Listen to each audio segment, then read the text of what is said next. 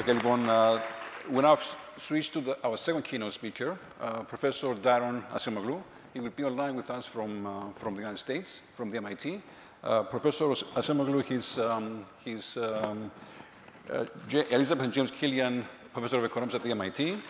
He's known to us through his numerous writings, and I know it's his famous Why Nations Fail, that we sometimes have to go back and read again and again. So with this very quick introduction, I will give the stage to Professor Acemoglu for his keynote speech. Thank you very much. It's a great pleasure to be joining you. Unfortunately, I can't be there in person, but nevertheless, I hope this exchange of ideas will be useful. I'm going to share my screen for, oops, I think I need to be enabled to share my screen to be able to do that. The participants are not allowed to share their screen right now.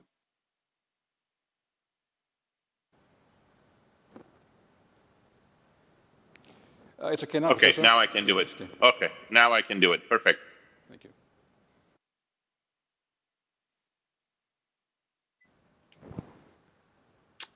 So the area of rethinking fiscal policy is a broad one, but I'm actually going to broaden it even further.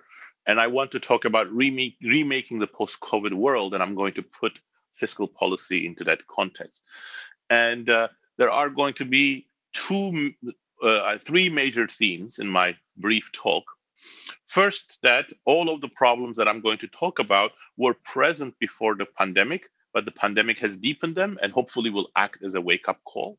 Second, that the problems are related to inequality and creating shared poverty, which has technological as well as institutional aspects.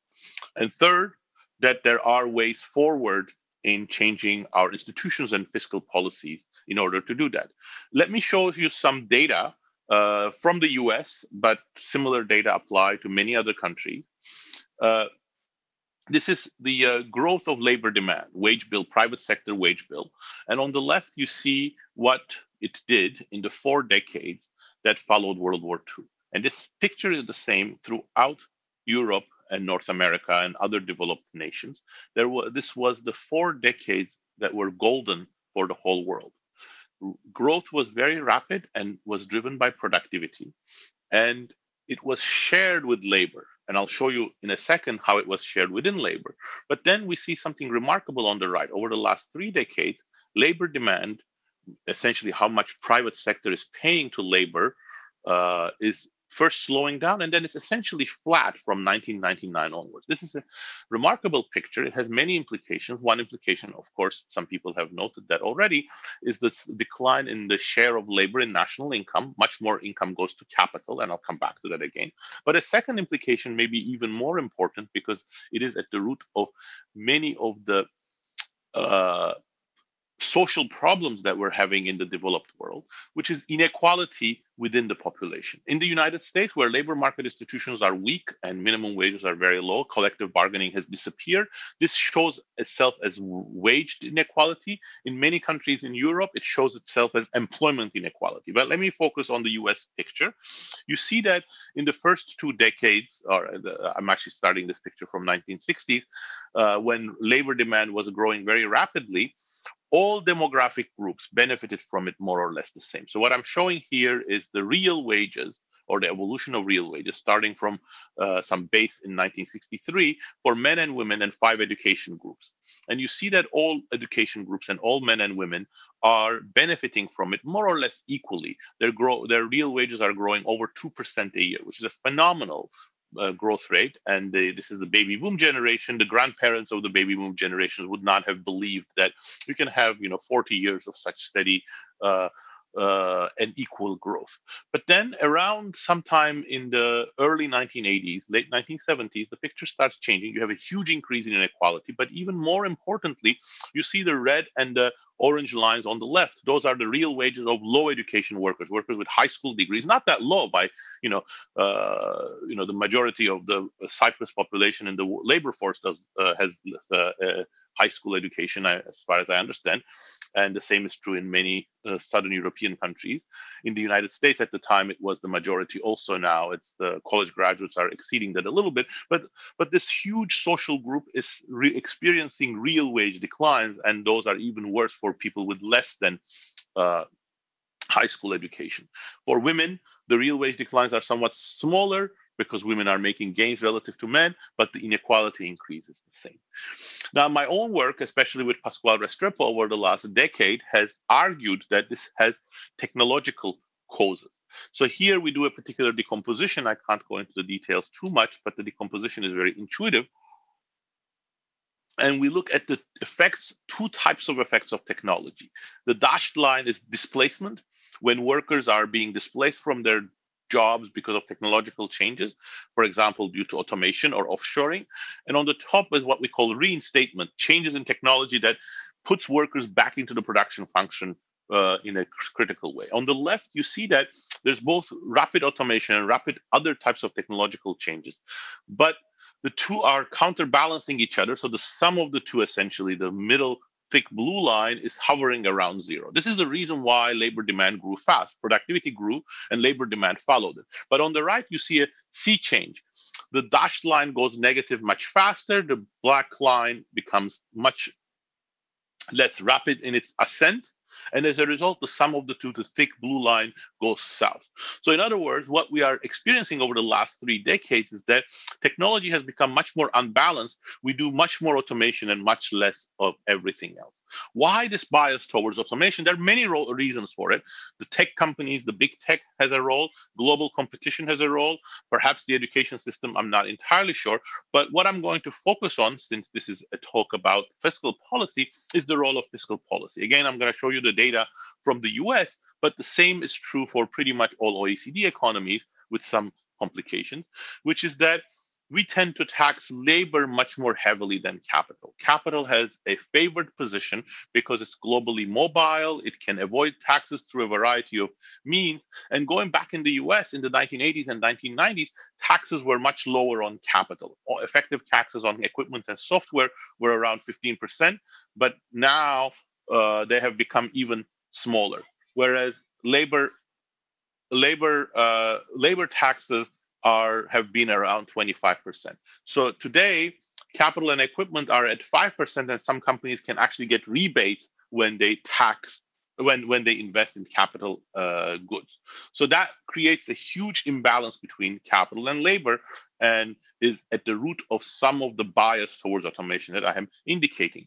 This bias, again, as the other ones that I'm talking about, I'm going to mention briefly, is being accelerated by COVID. If you ask companies, they say they are considering to invest more in automation, or they have already done so, 75% of companies. Why? Because the virus and social distancing make humans even more troublesome. But the future does not need to be automated, and we do not need to put up with declining labor demand and lower wages. There are many different uses of AI, digital technologies, and so on, and many of them are cooperative with humans. They increase human productivity, just like the reinstatement effect that I showed you in this graph. So in other words, the picture here on the left is not an aberration. It's something we can achieve, but we have to work to achieve it. So this is one other aspect of all of the transformation that we need to undertake. Some of them you have heard from other speakers, and I wanted to talk a little bit about this technological inequality aspect, which has not achieved as much attention. And it's particularly important for economies like Cyprus, because many people may have a complacent attitude and thinking that these automation technologies such as AI and so on will not impact economies in the Southern Europe and in the middle income category for quite a while yet. But that's actually wrong, because when automation happens rapidly in Germany, in the United States, in Japan, it will change what tasks and what jobs are available in throughout the world. So it is something that will have major implications.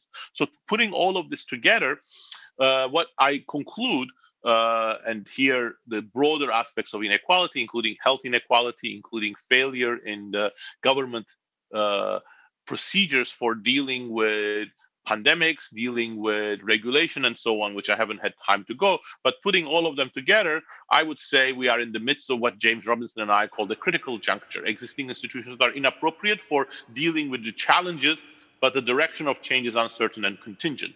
And to emphasize that, I want to briefly mention 4 different futures we could end up with. We could have essentially go along the same path as we are on right now, which is what I call tragic business as usual. Nothing changes, but the increase in inequality, failure in institutions, and the eroding trust in institutions would make this very bad. We could try a China-light strategy, which is we could learn the wrong lessons from the crisis about the superiority of non-democratic institutions, try to weaken media freedom, civil liberties, democracy. But this would be a huge failure as well for many reasons. Some of them people recognize, but there's one that people don't seem to recognize. We could actually not even emulate China.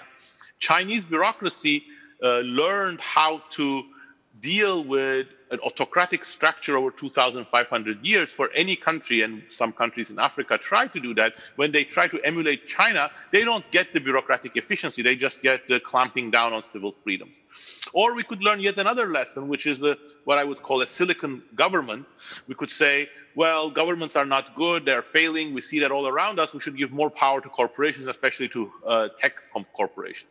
But of course, that would be the wrong lesson as well, because it won't strengthen our social safety net, it won't strengthen regulation, it will increase inequality, and it won't do anything for redirecting technological change, which I have put as an urgent item on the list.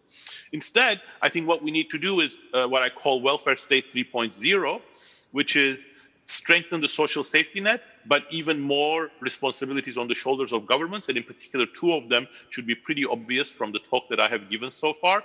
One is, we live in a more global world. Like the pandemics, we're going to have more global challenges, and we have to deal with them. So that's a responsibility that was sort of present when, for example, the European Union was being constructed in Europe, but was not as central. It is more critical today. And second, regulation of technology, AI, automation, robotics, they all need to be regulated. They cannot be just left to the whims of a few entrepreneurs and big companies in Silicon Valley. So that is a completely new set of responsibilities on the shoulders of the state. But at this point, you may say, and you should say, hang on, isn't that a problem? Can we really survive making the states even bigger? They're already big. Many countries have debt levels that are very high. And who's going to monitor the monitor? Who's going to keep tabs on the state? And that's the sort of issue that a very, very important social scientist, Friedrich von Hayek, worried about when the Beveridge Report in the UK came out in 1942, which was the signature intellectual basis of the welfare state that evolved in Britain and much of Europe later on. But Hayek said, hang on, you cannot do that, because if you make the state so highly powerful, administratively interfering, and set up a welfare state, then you're going to set up a totalitarianism. And that's what led to his road to serfdom. And here I will conclude, this is my last slide. This is actually the topic of my more recent book with James Robinson, The Narrow Corridor. We develop a broad framework, and at the end, we come back to the question of whether Hayek was right. And the broad framework, which of course I don't have time to summarize, is sort of represented by this figure, which is, and it's also eponymous with the book, the narrow corridor. In the middle, you see the corridor. That's where the power of the state and power of society are balanced. That's where liberty, democracy, new ideas, new technologies most critically flourish. And that balance is very important. And when that balance is not present, you end up with the sorts of things that Hayek was worried about, such as despotism or complete atrophy of state institutions. But within that corridor, you have very different dynamics, which is what we call the Red Queen effect. Society and state run together, and in running together with each other, they both become stronger and deeper, and they check each other. And that's really what the reason why Hayek turned out to be wrong. He thought that the state would get stronger, but society would become weaker in the face of a more interfering state. But of course, as anybody who knows the history of Europe would recognize, European democracy became much deeper, political participation increased, as bureaucratic capacity of the states increased, rather than society giving into the state, they became much more demanding of the state. So that's exactly the Red Queen effect. So then the key, Okay, and I will end it here. We must wrap it up, Professor. Yes, that's my last sentence. Thank you.